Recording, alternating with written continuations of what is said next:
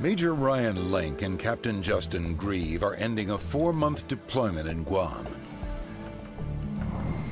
They're one of 2 crews returning home today in a unique warplane, the B-2 bomber. Developed in the 1980s during the Cold War, the stealth bomber was designed to defeat Soviet radar. There are only 21 of them in existence.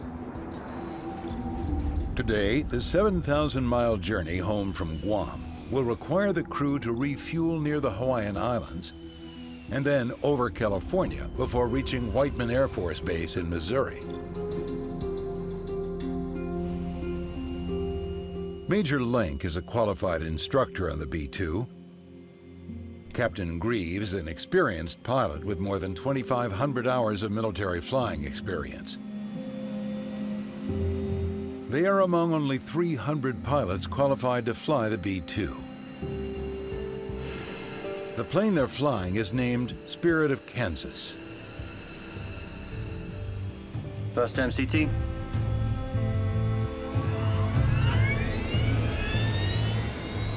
Good cues.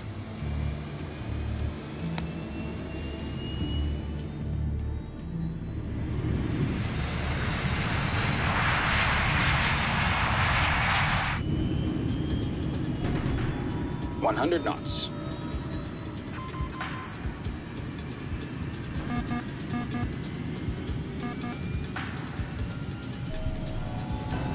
What was that?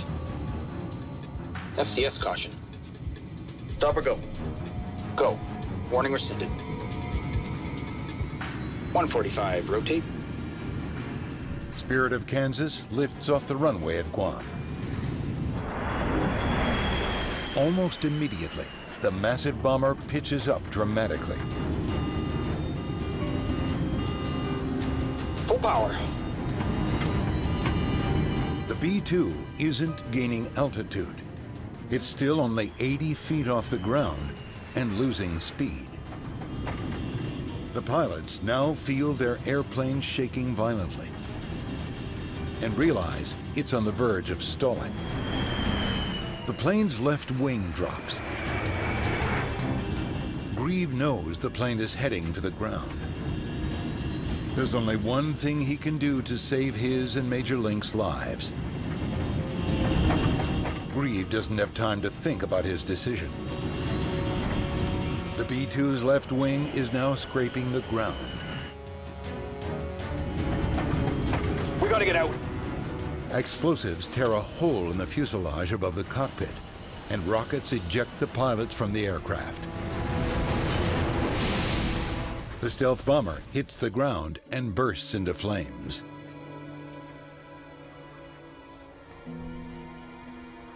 Alert 1, runway 6, Romeo, runway 6, Romeo. One of the world's most advanced warplanes has been incinerated during a routine takeoff. The whole world is left wondering what went wrong.